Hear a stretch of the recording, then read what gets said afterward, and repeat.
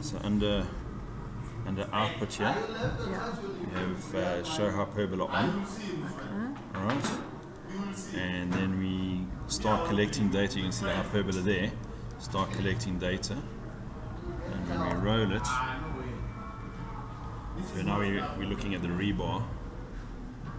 Okay, you can see the hyperbola from there. So let's map that rebar. So we go back until we over that rebar there, and we use this to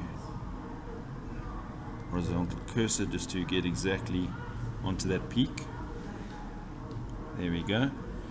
And then we go to dielectric here, press dielectric, and we change the shape of that curve to match that rebar there.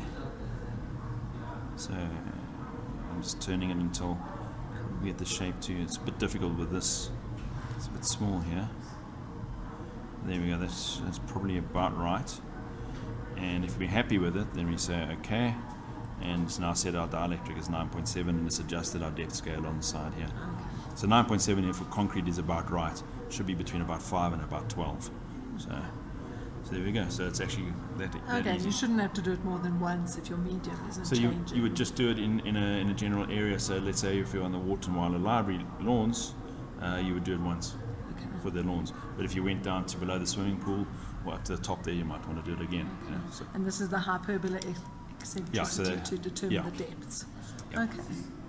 And you can actually then migrate it as well. If you press focus is off at the moment.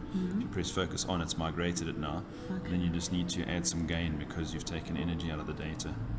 So this is supposed to be the migrated section.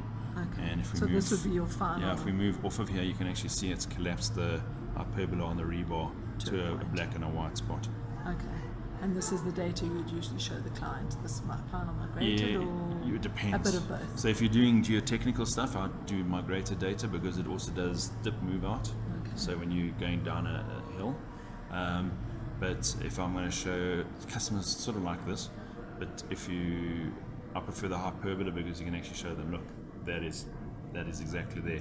Because I mean, that's not as impressive. And that look a bit similar, and that's just an interference where you have two tails of two hyperbolas overlapping. So it's easier to interpret with the focus off. Okay. So I've got to get the gain down again, but you can see that's actually easier to interpret as a rebar than the other way around. There you can see there's actually nothing down there. Yes. Okay. That's it. Cool.